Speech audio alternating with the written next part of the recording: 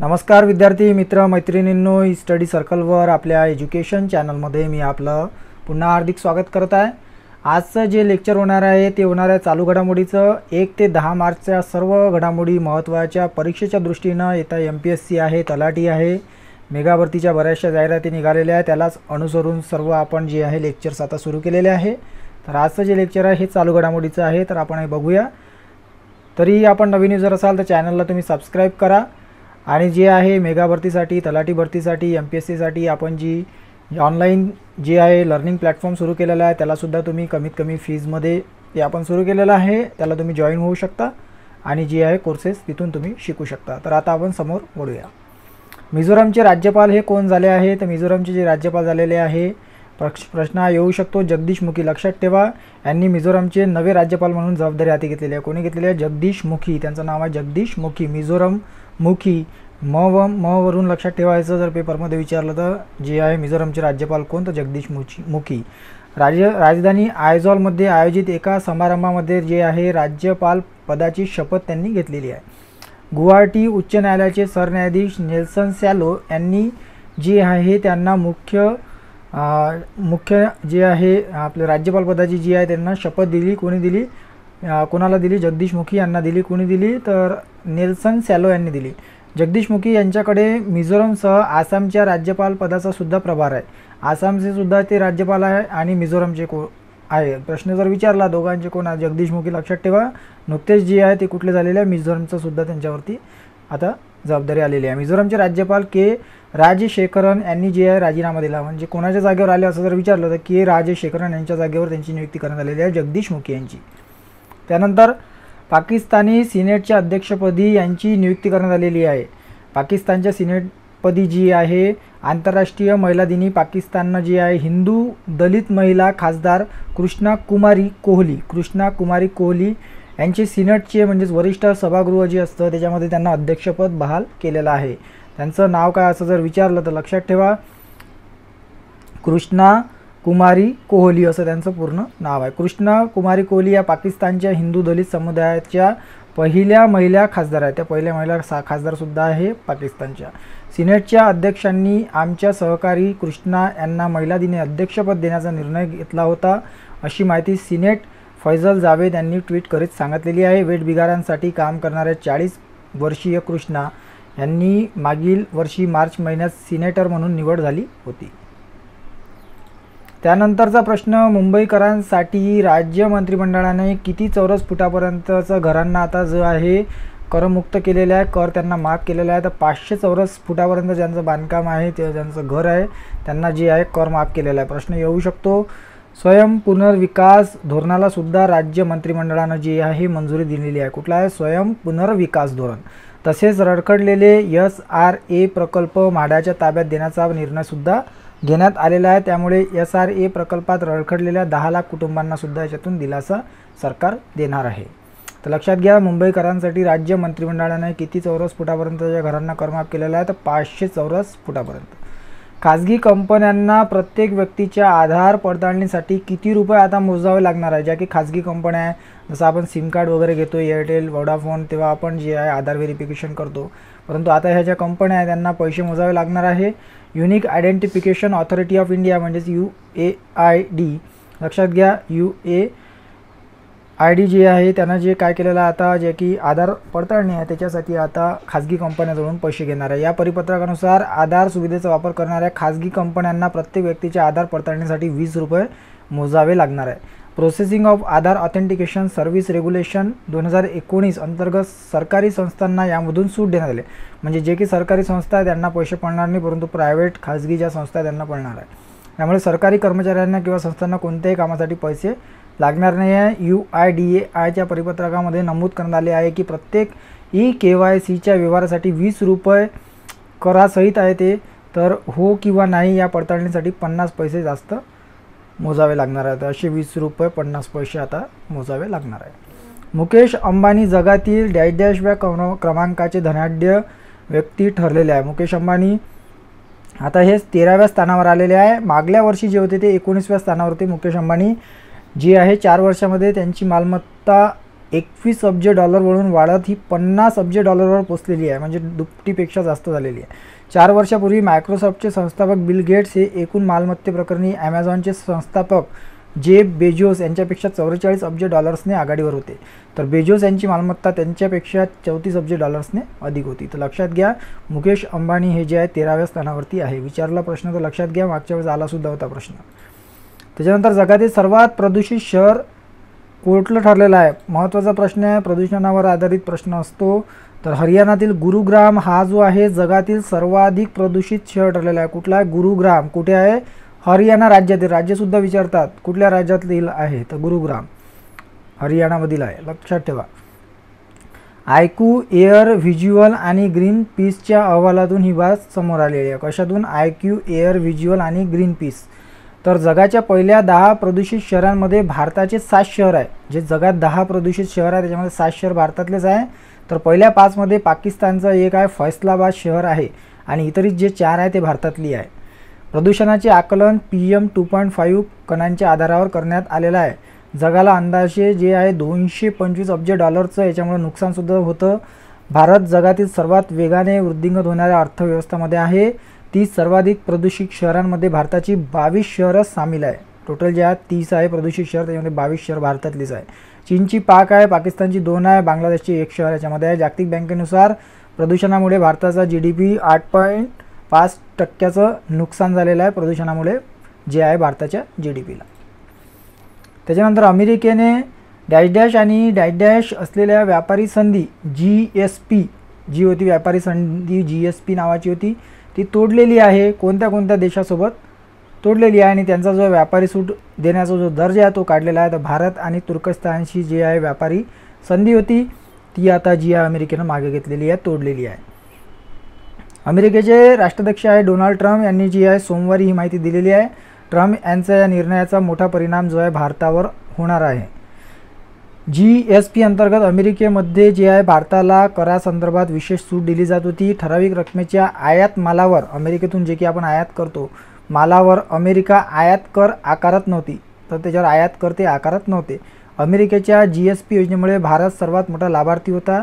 ही योजना विकसनशील देशांसाठी लागू केली होती. यानुसार 1970 पासून भारताला 5.6 अब्ज डॉलर्स म्हणजे जवळपास 40,000 कोटी रुपयाच्या निर्यातीवर सूट मिळत होती. जे काही निर्यात करत होतं त्याच्यावरती जे आहे कर लागत नव्हता. अमेरिका जे की आयात करत होतं भारतपासून, तर त्यांनासुद्धा जे आहे कमी पैशामध्ये मिळत होतं, कारण ते टॅक्स लागत नव्हतं. आता टॅक्स लागणार आहे. Women business and the law 2019 या जागतिक बँकेच्या अहवालानुसार भारत कितव्या स्थानावर आहे? वुमेन बिझनेस अँड लॉ 2019 या जागतिक बँकेचा जो की अहवाल आहे, जग जे आहे याच्यामध्ये भारत आहे 63व्या स्थानी. 46.25 गुण आहे भारताला. तर या अहवालानुसार जग जे आहे लैंगिक समानतेच्या दिशेने वाटचाल करत असले तरीही त्याचा वेग जो आहे अत्यंत कमी आहे. भारत जे आहे 63व्या स्थानी आहे, 46.25 गुण आहे भारताला. जागतिक बँकेकडून लैंगिक समानतेचे हे अध्ययन भारतासह 187 देशांमध्ये हे करण्यात आले. किती देशांमध्ये? 187. याच्यावरती प्रश्न हा हमखास असतोच. यातील अनेक देश समान गुण प्राप्त झाल्यानं जे आहे एकाच क्रमांकावर आहे. भारतीय उपखंडात पाकिस्तानची स्थिती ही अत्यंत वाईट आहे. तर 46.25 गुणासह भारत 63व्या स्थानी आहे. उपखंडात 73.75 गुणासह मालदीव 33व्या स्थानी आहे. सध्या केवळ 6 देशांमध्येच खऱ्या अर्थानं जे आहे महिलांना समान अधिकार प्राप्त झालेले आहे. त्याच्यामध्ये कोण आहे? बेल्जियम आहे, डेन्मार्क आहे, फ्रान्स आहे, लात्विया, लक्झेंबर्ग आणि स्वीडन. महिलांना पुरुषाच्या बरोबरीने कायदेशीर अधिकार देण्याकरिता देशांच्या जे आहे पैकी गुण जे आहे त्यांना देण्यात आलेले आहे. त्याच्यामध्ये 6 देशांपैकी फ्रान्सनं एका दशकात जी आहे सर्वाधिक सुधारणा केली आहे. सर्वाधिक सुधारणा कोणी केलेली आहे? याच्यामध्ये फ्रान्सनं केलेली आहे. असं जर विचारलं तर ते पण लक्षात ठेवा. भारत कितव्या स्थानी आहे विचारू शकता? 63व्या स्थानीवर आहे. आणि उपखंडात मालदीव हा 33व्या स्थानी आहे. त्याच्यानंतर ICC क्रमवारीत भारतीय महिला अव्वल स्थानी आलेली आहे. याच्यामध्ये ICC जे आहे एकदिवसीय क्रमवारीमध्ये जे आहे भारतीय महिला खेळाडूंचं वर्चस्व कायम राहिलेलं आहे. फलंदाजीच्या क्रमवारीत मराठमोळ्या स्मृती मानधनानं अव्वल स्थान कायम राखलेलं आहे ICC क्रमवारीमध्ये. तर गोलंदाजीमध्ये अनुभवी झुलन गोस्वामीनं अव्वल स्थानावर झेप घेतलेली आहे. 7 वर्षानंतर गोलंदाजी आणि फलंदाजी क्रमवारीत भारतीय महिला खेळाडूंनी अव्वल स्थान वर जे आहे वर्चस्व मिळाले. याआधी 2012मध्ये मिताली राज आणि झुलन गोस्वामी यांनी फलंदाजी आणि गोलंदाजीमध्ये अवस्थान मिळवलं होतं. ICCनं 4 मार्च रोजी क्रमवारीही जाहीर केलेली आहे. इंग्लंड विरोधात झालेल्या 3 सामन्याच्या मालिकेत झुलन गोस्वामीनं निर्णायक कामगिरी करत भारताला 2-1नं विजय मिळवून दिला होता. 3 सामन्यात मालिकेनं झुलननं जे 8 बळी घेतले होते. या कामगिरीचे बक्षीस म्हणून झुलनला जे ICC क्रमवारीत मिळालेलं असतात. राष्ट्रीय शरीर सौष्ठव स्पर्धेमध्ये सुवर्ण पदक प्राप्त झालेलं आहे. कोणाला प्राप्त झालेलं आहे?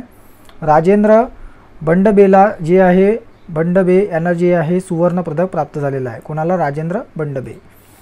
केरळमधील कुन्नर येथे जे आहे आयोजित करण्यात आलेला राष्ट्रीय शरीर सौष्ठव स्पर्धेत राजेंद्र बंडबे यांना जे आहे 55 किलो वजनी गटात सुवर्ण पदक पटकावण्याचा मान मिळवलेला आहे. हे यश मिळवणारा तो कोकणातील पहिलाच शरीर सौष्ठव पट्टू ठरलेला आहे. कोकणातला आहे तो आणि प्रथमच ठरलेला आहे कोकणातला तो. त्याच्यानंतर देशातील सर्वात स्वच्छ शहर हे कुठले ठरलेलं आहे? महत्त्वाचा प्रश्न आहे, विचारू शकतात. पहिल्या क्रमांकावरती जे शहर आलेलं आहे ते इंदूर शहर आहे आणि सलग यांना 3ऱ्यांदा हा मान मिळालेला आहे. हे सुद्धा विचारू शकतात, सलग 3ऱ्यांदा कुठलं शहर ठरलेलं आहे? ते इंदूरच आहे. राजधानीच्या श्रेणीत जे आहे भोपाळ शहराची, तर छत्तीसगडला जे आहे स्वच्छतेच्या कामामध्ये सर्वोत्तम कामगिरी करणारे राज्य. राजधानीच्या श्रेणीमध्ये जर विचारलं सर्वात स्वच्छ राजधानी कुठली आहे तर भोपाळ, आणि छत्तीसगड जे आहे स्वच्छतेच्या कामात सर्वोत्तम कामगिरी करणारं राज्य. राज्यामध्ये विचारलं तर छत्तीसगड. भारत सरकारच्या वतीनं स्वच्छता सर्वेक्षण 2019 पुरस्कार राष्ट्रपती भवनात राष्ट्रपती रामनाथ कोविंद यांच्या हस्ते सुमारे 70 श्रेणीतील स्वच्छ शहरांच्या पुरस्काराचे वितरण करण्यात आलेले आहे. देशातील सर्वात स्वच्छ शहराच्या श्रेणीत इंदूरनंतर जे आहे छत्तीसगडचं अंबिकापूर आहे. इंदूरनंतर अंबिकापूर आहे. कर्नाटकातील म्हैसूर हे 3ऱ्या स्थानावर आहे. त्याच्यानंतर कर्नाटकातलं आहे पहिलं जे आहे ते मध्य प्रदेशमधलं इंदूर, दुसरं छत्तीसगडचं अंबिकापूर, तिसरं कर्नाटकमधून म्हैसूर. डायरेक्टली जोड्या लावायला विचारू शकतात. 10 लाखापेक्षा अधिक लोकसंख्येच्या श्रेणीत अहमदाबाद आहे, तर 5 लाखापेक्षा कमी लोकसंख्या असणारं उज्जैन शहर हे पहिल्या स्थानावर आहे. 5 लाखामध्ये पेक्षा जे कमी आहे त्याच्यामध्ये उज्जैन, 10 लाखापेक्षा अधिक अहमदाबाद.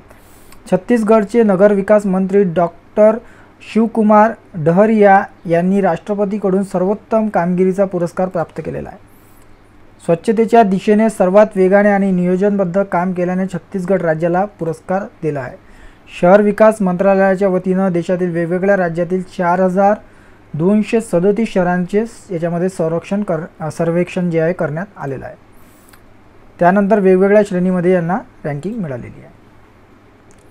बाजारात लवकरच येणार आहे किती रुपयांचं नाणं? तर पंतप्रधान नरेंद्रजी मोदी यांनी जे आहे प्रथमच 20 रुपयाचं नाण्याचं जे आहे अनावरण केलं. तर लगेच आपल्याला जे आहे लवकरच 20 रुपयाचं नाणंसुद्धा दिसणार आहे.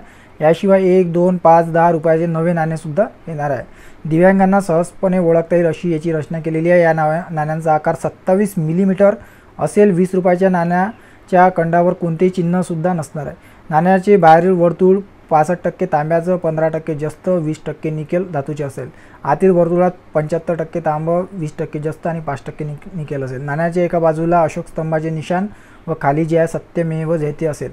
डाव्या बाजूला भारत आणि उजव्या बाजूला इंडिया असं असेल आणि मागच्या बाजूला जे आहे नाण्याचं मूल्य 20 असेल तर रुपया व पिकाचं चिन्ह याच्यामध्ये असणार आहे. असं हे स्वरूप असणार आहे. पेपरमध्ये येऊ शकते, डायरेक्टली विचारू शकते. बजरंग पूजाला जे आहे कुठलं पदक मिळालेलं आहे? तर बघा, भारताचा स्टार मल्ल बजरंग पुनियानं जे आहे बल्गेरियातील डॅन कोल्वो निकोला पेट्रो कुस्ती स्पर्धेत जे आहे सुवर्ण पदक पटकावल्यानंतर त्यानं ते भारतीय वायुदलाचे वैमानिक विंग कमांडर अभिनंदन वर्धमान जे आहे आत्ता पाकिस्तानातून परतलेले आहे त्यांना त्यांनी समर्पित केलेलं आहे. महिलांमध्ये पूजा धांडानेही सुवर्णपदक मिळवले, तर ऑलिम्पिक कांस्य विजेत्या साक्षी मलिकनं जे आहे रौप्य पदक मिळवलेलं आहे. वर्ल्ड चॅम्पियनशिपमध्ये रौप्य पदक मिळवलेल्या बजरंगनं जे आहे 65 किलो फ्रीस्टाईल गटात अंतिम लढतीमध्ये अमेरिकेच्या जॉर्डन ॲलिवरचा 12-3 असा एकतर्फी पराभव करून नव्या मोसमाची दिमागदार सुरुवात केलेली आहे. याशिवाय त्याला सर्वाधिक मानांकन गुणसुद्धा मिळालेले आहे. त्यानं जे आहे त्याचं जे की त्याने पदक मिळवलेलं आहे बजरंग पुनियानं, माझं हे सुवर्ण पदक मी विंग कमांडर अभिनंदन वर्धमान यांना समर्पित करीत आहे असं त्यांनी म्हटलेलं आहे. त्याचप्रमाणे मी प्रेरित झालो असून त्यांना एकदा तरी भेटण्याची इच्छा असं सुद्धा त्यांनी ट्विट केलेलं आहे. बजरंगनं गेल्या वर्षी राष्ट्रकुल आशियाई क्रीडा स्पर्धेत सुद्धा सुवर्णपदक मिळवलेलं आहे, महत्त्वाचं आहे, लक्षात ठेवा. त्याने भाग घेतलेल्या गेल्या 5 स्पर्धात त्यानं 4 सुवर्ण 1 रौप्य पदक मिळवलेलं आहे. 2017मध्ये पॅरिसमध्ये झालेलं वर्ल्ड चॅम्पियनशिपमध्ये त्याला पदक मिळवता आलं नव्हतं. त्यानंतर त्याने मिळवलेलं हे 10वं आंतरराष्ट्रीय पदक आहे, लक्षात घ्या. कोण? बजरंग पुनिया. तर अशा पद्धतीनं आपण संपूर्ण चालू घडामोडी ज्या जाणून घेतलेल्या आहे. ई स्टडी सर्कलमार्फत जे आहे ॲडमिशन ओपन झालेले आहे. गणित, बुद्धिमत्ता, भूमिती, इंग्रजी, मराठी तुम्ही शिकू शकता. हा सर्व पॅकेज जे आहे 999 रुपयामध्ये आहे. या ॲपमधून जर तुम्ही रजिस्ट्रेशन कराल तर एका युजरला 999 आणि 2 युजर जर रजिस्टर करतील वेब थ्रू तर याला जे आहे 1499. याची जी कोर्सची व्हॅलिडिटी असणार आहे ती आहे 2 वर्ष. कॉन्टॅक्ट नंबर 98 90 60 7976 त्याच्यावरती तुम्ही फोन करून अधिक माहिती विचारू शकता. डिस्क्रिप्शनला लिंक दिलेली आहे, तिथे जाऊन तुम्हाला रजिस्ट्रेशन करून घ्यायचं आहे आणि फीस पेड करायची आहे. त्याच्यानंतर तुम्ही क्लास जॉईन करू शकता. तरी याच्या सेशनमध्ये इतकंच. व्हिडिओला लाईक करा. याचे PDF जे आहे studycircles.net वरती अवेलेबल आहे. काही अडचण येत असेल तर कमेंट करायला विसरू नका. धन्यवाद. जय हिंद, जय महाराष्ट्र.